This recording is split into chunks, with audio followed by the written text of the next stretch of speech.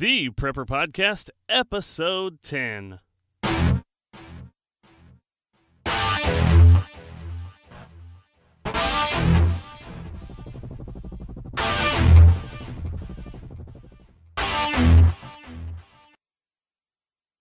got to know whether or not their president's a crook.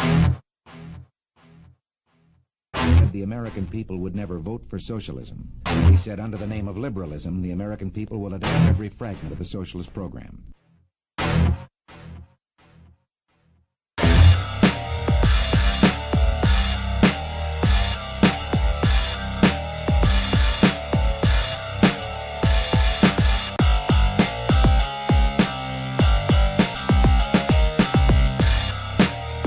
Prepper Podcast is an up-to-date survival podcast based on military, wilderness, and modern-day survival, and may be found at theprepperpodcast.com.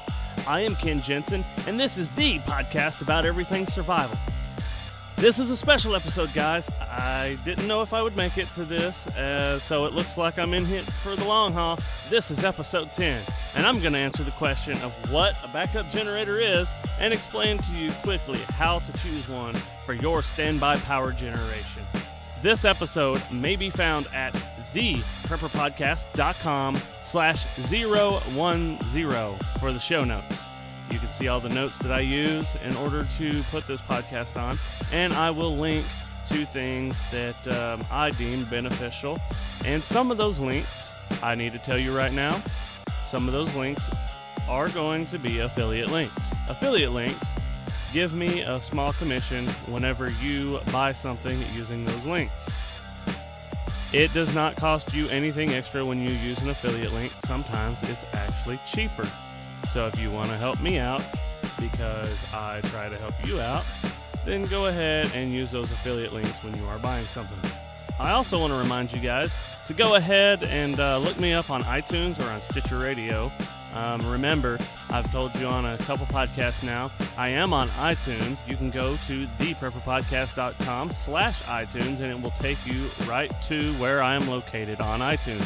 You can also go to theprepperpodcast.com/Stitcher and it will take you to my listing on Stitcher Radio.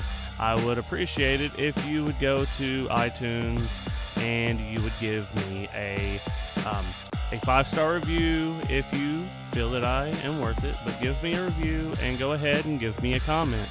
I do respond to the comments, so go ahead, do that, and give me a comment on my show notes as well if you feel led to.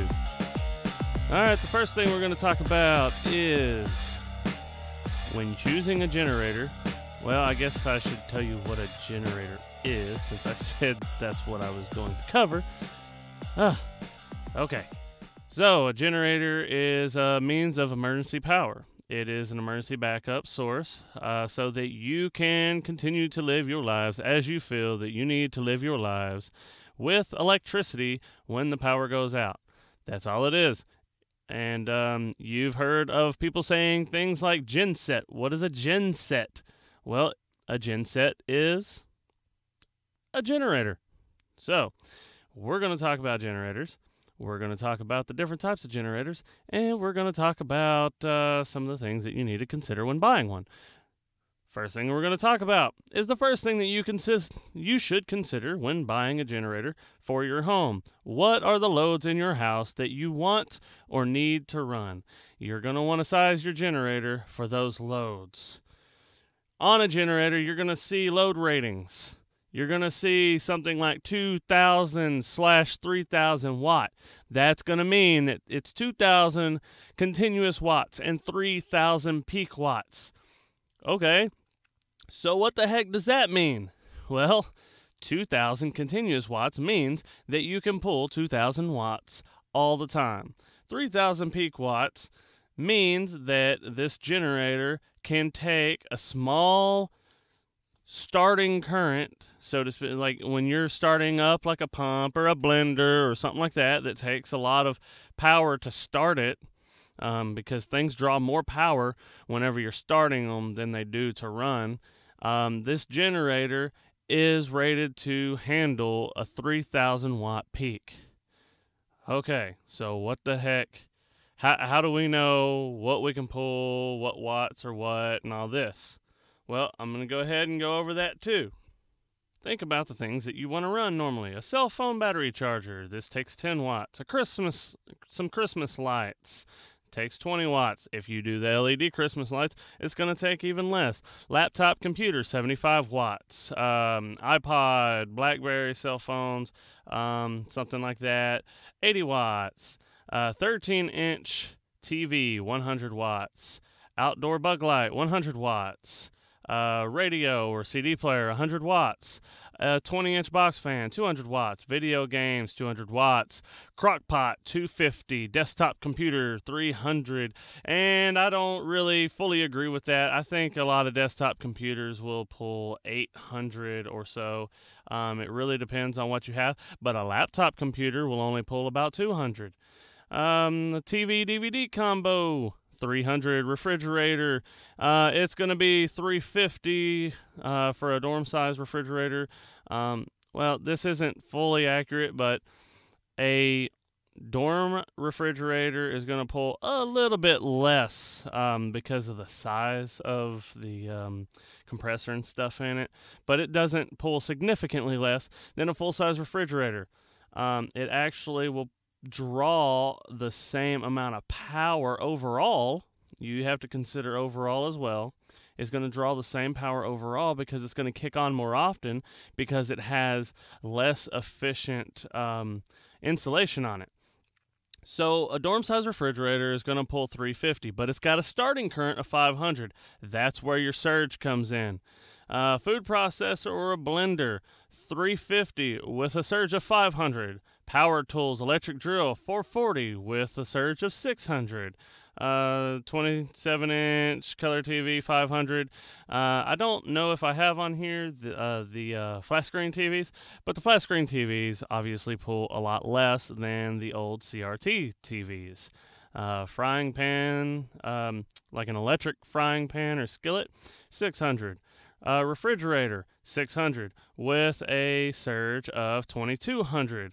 These are all in watts, guys. Microwave oven, 750 to 800. Single element hot plate, 750. All right, so you get my point. And just in general, let's consider, let's say like a electric fan, chainsaw, hand drill, blender, your coffee pot, all right, a microwave, a desktop. These are things that pull a lot of juice. All right, so let's keep those to a minimum. Why don't we just go to iPad or small LED TVs, things like that for entertainment. So, yeah. You know what? Let's start talking about what we can do to conserve a little bit of power. All right, so if you think about all of the loads that I spouted off, most typical homes can use a 5,000 watt generator and run most of the loads, not all the time, but most of the time. So it'll run most loads most of the time. If you do it correctly, you can run almost everything on 2,500 watts, and that means that you know how to rotate your loads. That means you know how to rotate your loads and you know how to reduce your loads. What this means is instead of using incandescent overhead lights, you're going to use small wattage LED lights in lamps, and you're going to plug those into your generator. You're going to use things like the 1,000 gain 1,000 to 1 hand crank blender, a French press instead of a coffee pot, because guess what, guys? The coffee pot, that sucker pulls like 10 amps. That thing pulls like 1,000 watts. 1,000 watts just to keep your coffee hot, because that coil underneath is really is a really high power coil, and it's very inefficient. So instead of using the standard coffee pot, I actually do have a Keurig. We just bought one not too long ago. I am not going to tell people to buy a Keurig because it still does take quite a bit of power, and it does have some phantom power draw. But I do believe in using a French press. A French press is essentially this. You're going to throw some hot water in it. You're going to put some coffee in there with the hot water, and you're going to have a little plunger with a screen on the bottom of it. You're going to throw the screen into the French press, which is just a big cup, essentially, and you're going to push the screen in and out of the cup multiple times. You're basically just pressing the coffee, and then you can, pour out made coffee into your coffee mug. And believe it or not, I have had regular coffee pots. I have a Keurig, and I would take a cup of French press coffee any day over those. And it takes almost no power. It just takes you to get off of your couch and to move a stem up and down until you get the desired darkness. All right, so instead of heating a home, instead of heating a room, you can heat individual people. We are big believers in electric blankets just because it is so easy to use and it is easy to heat everybody in the home with a few electric blankets. As a matter of fact, we have it on our list to go buy a few more because it's wintertime and it's just good to have electric blankets for everybody. We may not use them, but it's nice to know that we have them. For cooking, let's not, if you've got an electric stove and you're on a generator right now, you probably should not be cooking on your electric range. You should be cooking with propane or gas or an alcohol stove. You should be using the gas burners on the side of your grill or a standalone gas burner. You should be using your propane grill or something like that. So you should be using something other than electricity. Right now, you're on a generator. Gasoline is being converted, or diesel, or natural gas. We'll talk about that later. But this stuff is being converted into electricity, and then you're going to use the electricity to convert it back over to heat.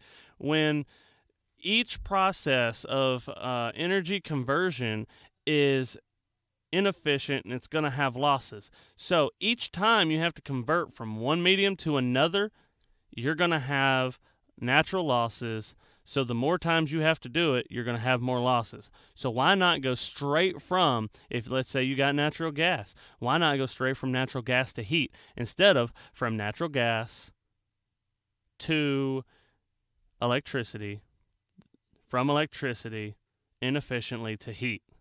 Or why would you go from gasoline to electricity and then from electricity over to heat? That it doesn't make any sense to do it this way, so we should not do it this way. All right, you can turn a decent refrigerator on, and we're not talking about the dorm refrigerators. Like I said, remember I said dorm refrigerators, they have sucky insulation on them. So yeah, they may draw a little bit less power, but they're on all the freaking time because and you would think because it's a smaller amount of space that this refrigerator is going to keep better, but it's not. It's a smaller amount of space, but it has very little insulation. So if you have a decent refrigerator, you can probably plug it in for a couple hours and then shut it off most of the rest of the day, and it'll keep everything cold as long as it's kept closed. It's almost the same with freezers. You may have to leave them on a little longer, and you may have to occasionally open it up to check and make sure everything's staying frozen. Because if it's not staying frozen, you need to keep it plugged in longer. These are just a few little suggestions that I had. Just kind of get your gears turning a little bit up there, and so that you understand you don't have to run everything that is normal to run on a generator. And so now that that's said, let's go ahead and think about the generators and buying the generators. The typical price of a generator is going to cost you about $7 to $10 per watt. All right, so if you think about it, a 100-watt generator could cost you $700 to $1,000, and we're talking about name brand generators. We're not talking about crummy generators. And to be honest with you, the lower price generators are actually going to be cheaper per watt than the higher, the upper wattage generators. The lower wattage generators will be cheaper per watt, but there's a certain point, no one wants to buy a 100-watt generator. You're going to want, a 1,000-watt generator, a 2,000-watt generater. You're not going to want to get stuck with a 100-watt generator. No, I don't even know if they make those, but you get what I'm saying. So $7 to $10 per watt, and you're going to pay somewhere in that area to buy a generator. So if you go and you see a generator that's going to be about $20 to $30 a watt, you're getting ripped off and you need to go somewhere else, because don't do business with someone who's going to cheat you. There are different types of generators. This is what I was kind of referring to a little bit earlier. You have PTO mounted generators, you have permanent generators, you have portable generators. There's other generators. You have large gen sets, you have other commercial size generators. You have dual bearing generators, things like that, things that mount in trucks. You have arc welders that are built into generators, things like that. But we're trying to talk about on the cheap. So the cheapest types of generators are going to be permanent, PTO, and portable models. Portable model generators are actually going to be some of the cheapest generators when compared to permanent and PTO mounted generators. PTO mounted generators are kind of cool if you have a tractor and that's what you want to use, but I really don't see the benefit in using a PTO generator than over a portable or a permanent generator. I do see an advantage of a portable generator over both the permanent and PTO mounted generators, mostly because they are cheapest and they can provide the same power. Now, the disadvantage of a portable generator is it's a little bit more difficult to tie it into your home. If you're wanting to do something inside the infrastructure of your home, it's going to be a little bit harder to do. But it's still a lot cheaper, and for your first generator, I would recommend portable generators. You do have natural gas portable generators, and this is kind of what I was talking about earlier. Natural gas generators are pretty cool because you can just tie them into your natural gas. Typically, when the power goes out, you're not going to lose natural gas. As a matter of fact, if you lost all power today and every person on the face of this earth just disappeared, the natural gas system would run for 6 months minimum with no intervention, assuming something catastrophic didn't just happen to the natural gas system. But the natural gas system is designed to run on its own. It uses the natural gas that it's moving in order to run things. So, natural gas system, very reliable system. There are, for the prepper type people, there are inherent problems with being tied to a natural gas system, but for the first generator, it might be a really good thing to have a natural gas generator. If you're really prepping for end of the world scenarios, then you should probably be looking into something that will allow you to do wood gas and things like that. But guess what? Natural gas generators can use wood gas. Think about it.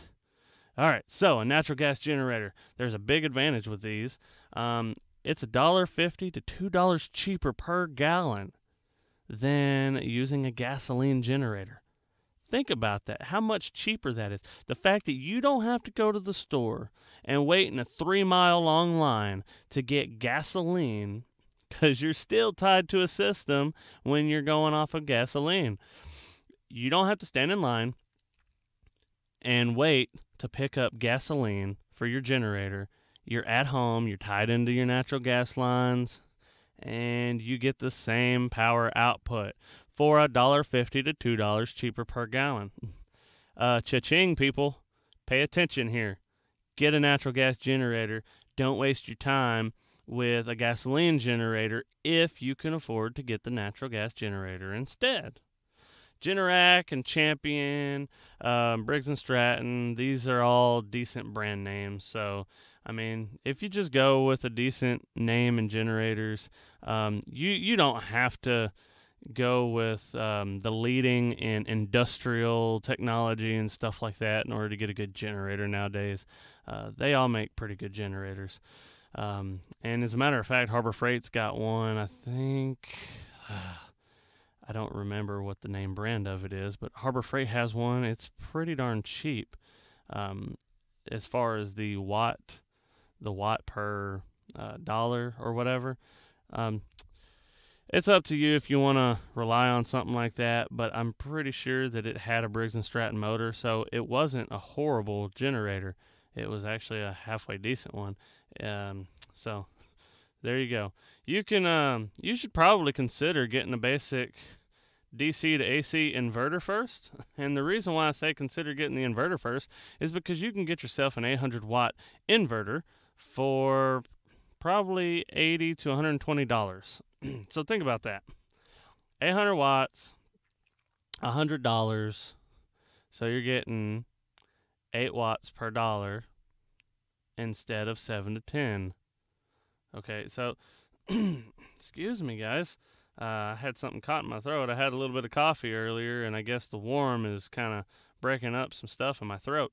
So I apologize for for all that. But it's a real cheap way of getting power. And you can take the inverter, you can connect it up to your car battery, and you can crank your car up, turn it on, let it run, and now you've made an 800 watt generator. You are not going to run your house on this, but you will be able to run some select loads. All right, so we've considered the inverter. Connecting your generator.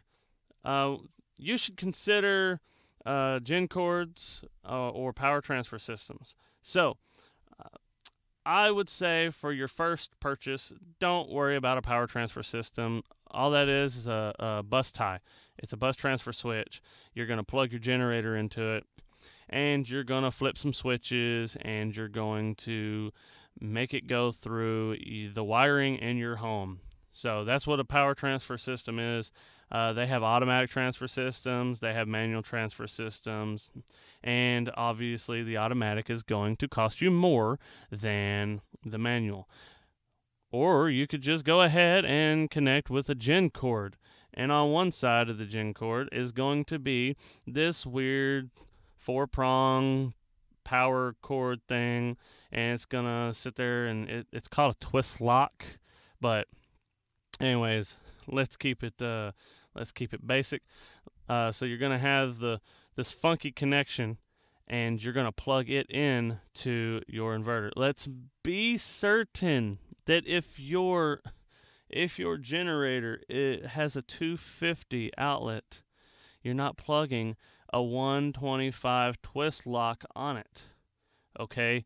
It's important that you understand this. The twist locks are not supposed to be designed for them to fit. But what I am telling you is on occasion you will get a faulty cable. It is wired wrong, and you will crash and burn your place down. So just check the plug on the end of your gen cord if you bought it. If you built it, don't be a dummy. Put the right one on it. Your gen cord, you're going to plug it in, twist lock it in place. On the other end, you are going to have receptacles, and those receptacles I would plug, and I have these little 3-way connections that you can get. I'll make a note real quick for myself to go ahead and put a link to that as well. All right, so it's a 3-way T-shaped Grounded outlet adapter is what it's called, and I will send a link to it. I just made a reminder to myself on my show notes to give you guys the three-way splitter link. It will be an affiliate link, so remember, I will get a very small commission from Amazon whenever you click on this link. Another thing to remember when buying a generator is, or actually when setting up a generator, is you have a gen cord set, right? We've already talked about this, and you're going to have a 3-prong outlet on the other side, the typical 3-prong outlet with a ground on it. Well, guess what? That ground does you absolutely no good if you don't ground your generator. I have seen lots of forums where everybody is saying not to ground your generator. Oh, I've seen everybody, and they don't ground their generator, and everything works fine. Yeah, that's fine. Everything's going to work fine because you didn't pinch your cable and you didn't get something grounded inside the device that you're using. Here's the deal. What a ground is used for is not for making the device work. What a ground is used for is not for protecting a person. It will protect a person to some degree, but it is not designed for that. What it is designed for is it is designed to allow a return path through the ground, back up the ground rod, back to the generator, to trip the breaker. That is what it's allowing. Okay, so if you don't have a ground available, or if you don't ground your generator, if you don't ground your generator, then you are putting yourself at risk, because guess what? There's a good chance that it's just going to see electricity going through you as I don't know, just running a motor or a resistor in the circuit.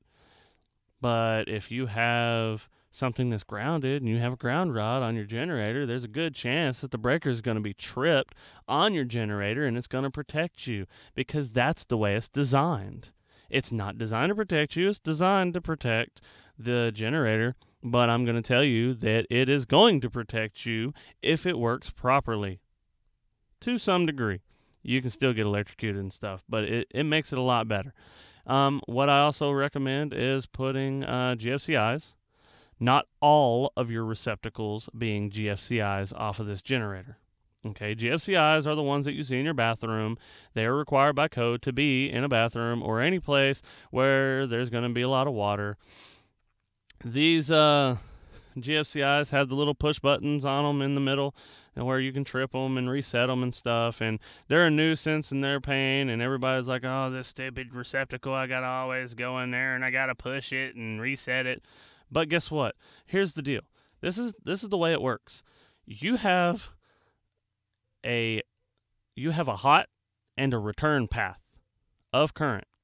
And what it does is it looks and it sees, does the return path, the amount of electricity flowing on the return path, does that match the amount of power going out on the hot path? Okay, so does the return equal what's going out?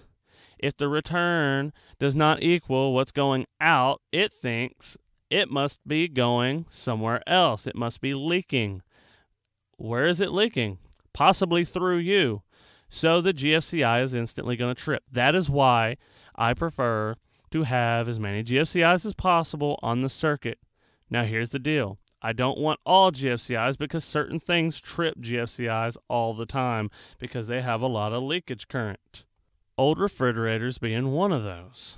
So you want a bunch of GFCIs, but you also want another receptacle that is not GFCI, so that if you're having a lot of trips and stuff with the GFCI because the generator is doing something wonky, or because whatever you're plugging into the receptacle keeps tripping it out, then you may want to consider not using that device. However, some of the older devices are going to trip GFCIs, so you're going to go ahead and put those on normal receptacles.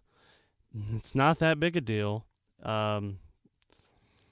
to try it on the normal receptacle, because if there's something wrong with the device, as long as you're not touching a metal device, it's grounded, then you may just plug it in and see if it trips the breaker. I mean, as an electrician, I do that quite often. I do not condone that, though. I am not giving you a suggestion to do that because I have legal reasons for not telling you to do that. That is not how electricians are supposed to troubleshoot.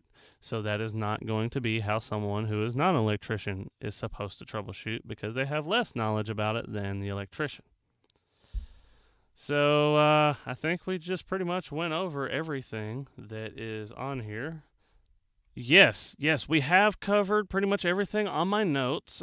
So I would like for each and every one of you to go ahead and research the personal power requirements that you have for your generator. And I would like for you to think about ways in which you can reduce your power consumption instead of using incandescent bulbs or compact fluorescent bulbs.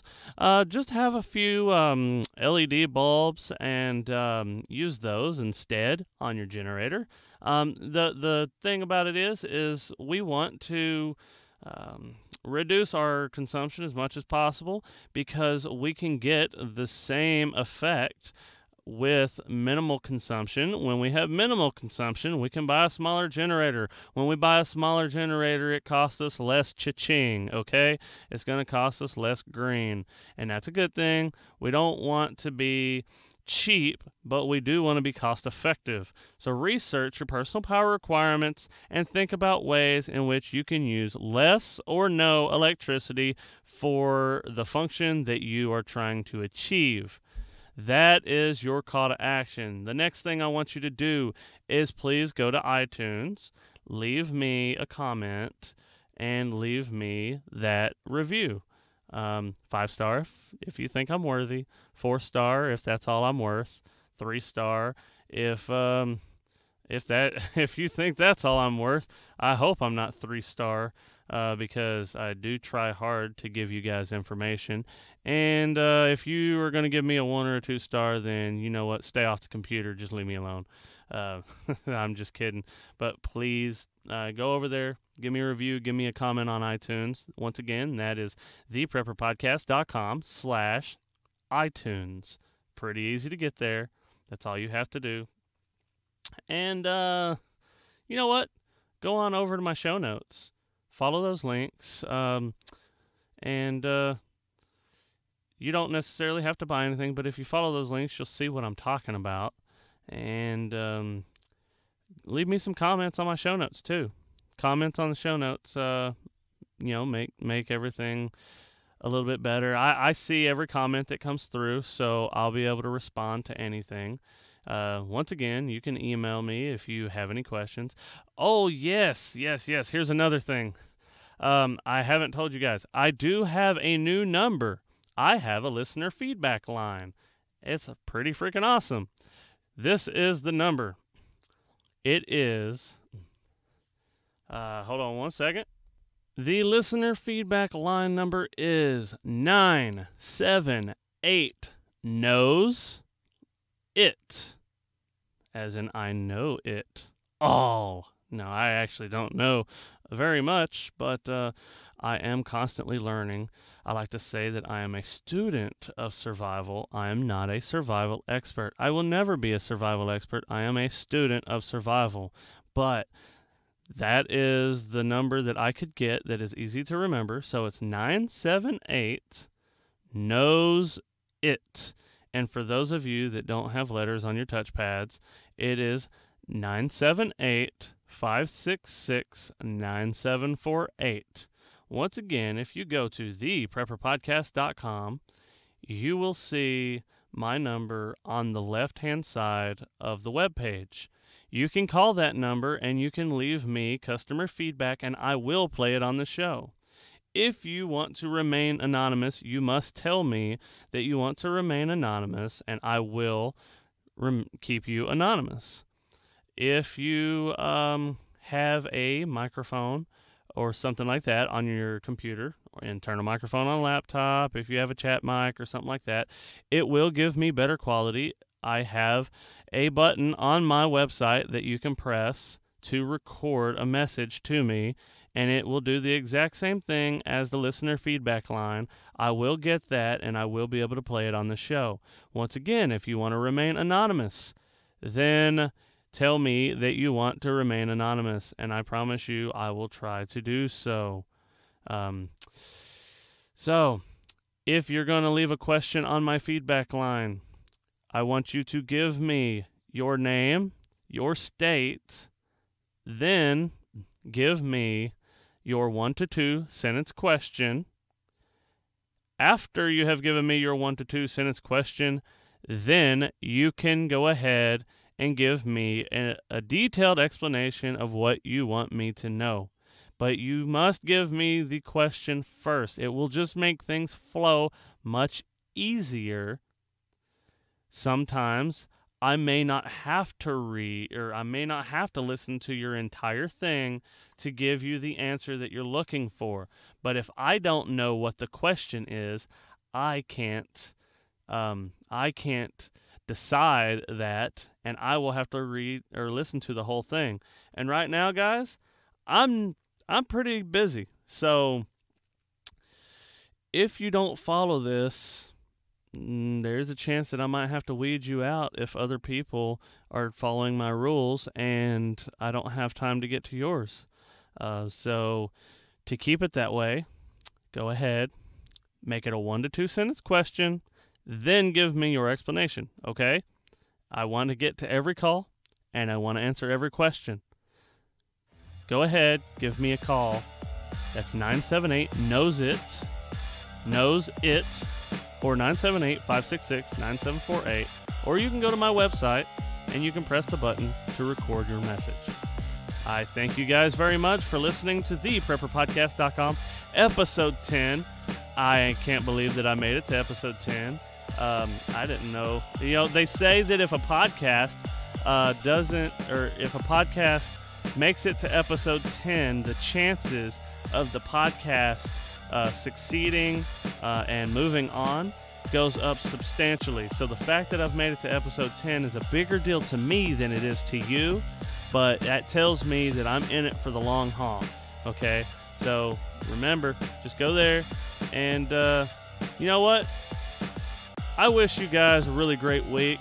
I hope that you enjoyed your Thanksgiving with your family, and I want you to just think about this time of the year as a big reset button for you, just this entire time of the year.